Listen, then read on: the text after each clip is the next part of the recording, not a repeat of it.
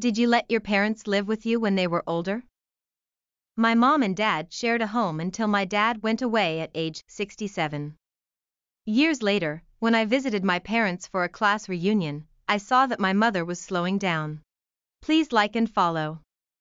The world is full of decent individuals. I decided to leave my job for a few years because I was in a position to do so and help my mother. A few weeks after quitting my job, as I was making my way back home, I received a message informing me that my mother was in the hospital. She had leukemia and didn't make it. I returned home since I was the estate executor for our mother.